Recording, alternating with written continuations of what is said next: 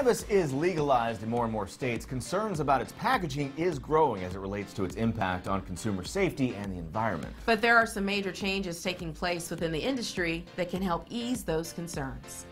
This industry has been a very green industry, but there has been some concerns around the packaging waste that it's created. And so, right now it's a problem that we're in a great position to address. We're one of the leading providers of packaging products to the legal cannabis industry, and we've provided billions of units. A lot of them have been plastic, recyclable, or glass units. But what we're now trying to transition into is creating environmentally friendly, child-safe options for cannabis, and all of our information is available at our website, which is KushCo.com. We trade under the symbol KSHB, so there's a lot of information available about us. We also have a blog. A simple Google search these days will show tons of information about this industry, so there's no shortage, but we're one of the most established companies, so we think we have a valuable insight, and we're happy to share that any way we can.